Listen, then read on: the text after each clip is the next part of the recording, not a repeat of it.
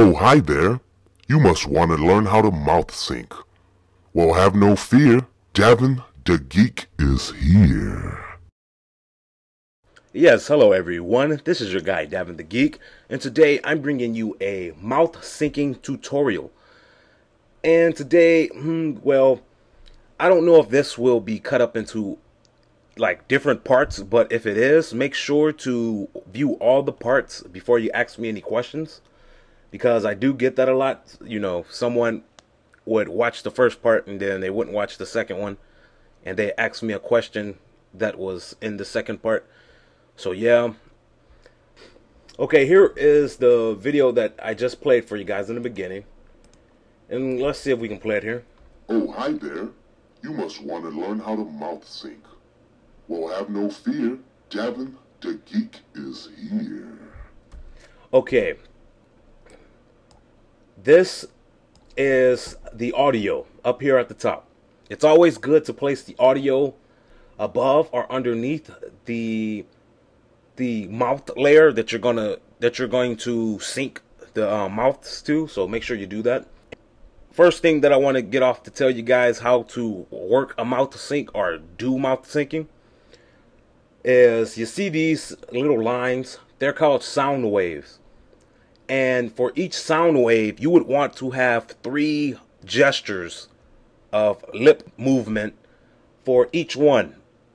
And you might not know what I'm talking about, and you want to know what I'm, want to have a clear understanding.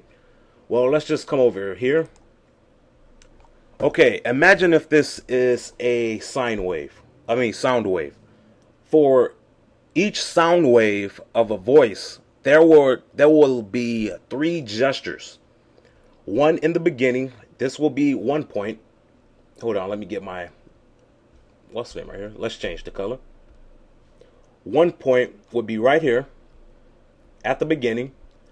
This is when the mouth is opening or closing. It could be closing or opening, it depends. And the third one right here at the highest point, this would be the widest mouth opening or whatever, gesture that you're trying to create. This would be the biggest point of the mouth. So right here, like, so say if you're going to say the word cat, right here your mouth would be open slightly, like cat, really small, and then cat is going to be the biggest opening right here at the sine wave, and then your mouth is going to close right here. Did I put a 3? Oh wow, I just noticed that. Hold on, let me fix this, you guys. That should be a 2. Why did I put 3? Okay, 2. And then right here it's going to be 3. Hold on, let me undo that. It's going to be a 3. And this one is going to be your closing mouth right here. So it can go from, opening to all the way open right here to semi-close again. But that doesn't always mean that it's going to be like that, because sometimes you can have 2 words put together and it can make a really long sine wave. So you're going to have to go in there by eye and put the poses where they should be. Eye and ear. I should have said ear. You're going to be listening for the voices.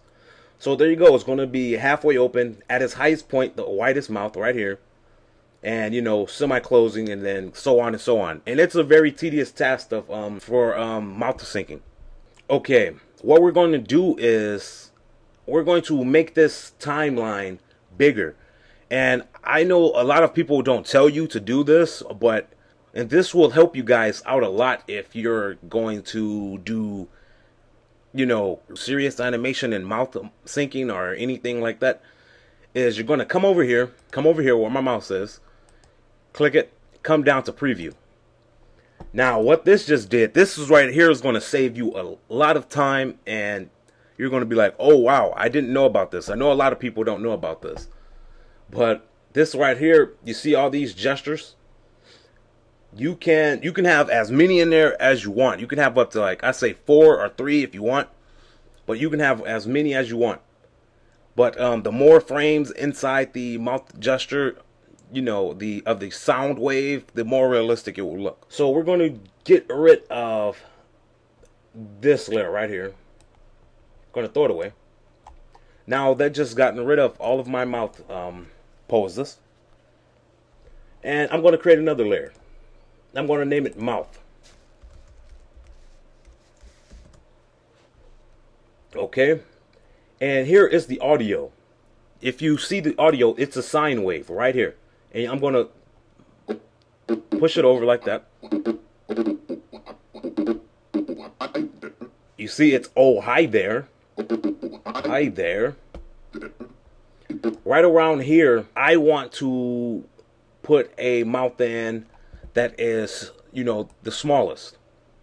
So this is another screen over here that I'm bringing this in from. And this is my library. And in my library, you can make what we call symbols.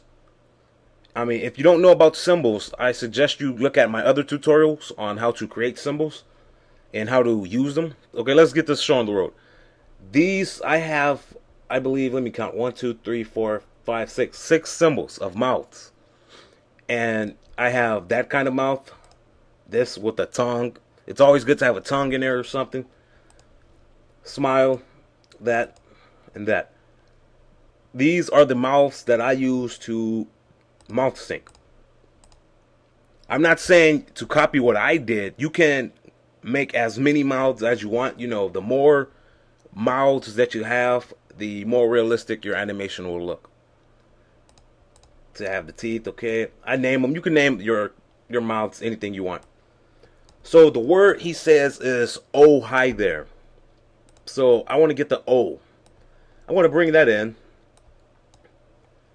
So it's going to be O. Let me get my selecting tool. You see what happens when you have the selection tool, you know, in use, that your symbol, you know, you can't do anything with it. It's stuck at one size. Well, what you're going to want to do is right click it, go to free transfer, and you can make it as small as you want. There it goes. It says O right there. So it's O. And right around here, what you're going to want to do is insert keyframe. And what inserting keyframe will do is it will insert the same keyframe that is right here that you made, and you will put it, and it will create it right here.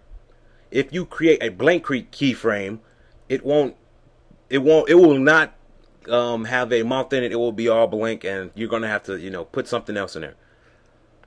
Okay, I'm going to make this one bigger because you remember the sound wave is bigger. It's like O.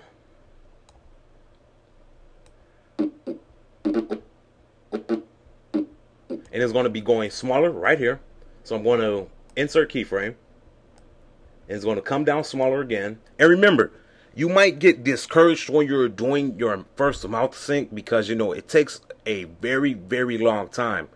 Mouth syncing is not something that you're going to do like in an hour if you have a lot of dialect inside of your cartoon or anything. So make sure you be, you know, keep an open mind at what you're doing and take breaks. Taking breaks will, you know, ensure that you keep your sanity. Believe it or not. So it's oh yeah, and one thing, have your onion skin layer on when you're doing this so you can move your mouth around in different positions. See, this is your onion skin right here. I had it on at first, but now I took it off. So if you want your onion skin, come right here and you click it. So it's okay. Let's get back to the animation. It's going to go from O high, like right around here. I'm going to, I can do two things. I can come over here and get a smile like this. So what I'm going to want to do is, if you're going to do it this way, what you're going to want to do is make sure this is selected in the keyframe you just made. This mouth right here, make sure it's selected and hit backspace. What that just did was it got rid of the mouth that you just made, but it will allow you to bring in another symbol and you can resize it. But if you would have did it with a blank keyframe, you would have had to right click it and then come to free transfer. But if you do it that way, you can always free transfer your poses or, you know, anything that you're using. So it's going to go from oh high. So it's going to go a little bit bigger. Let's see. I'm going to go from high. It's going to get big at the second part of the sound wave. So what I'm going to do is insert another keyframe and go from high and go like that.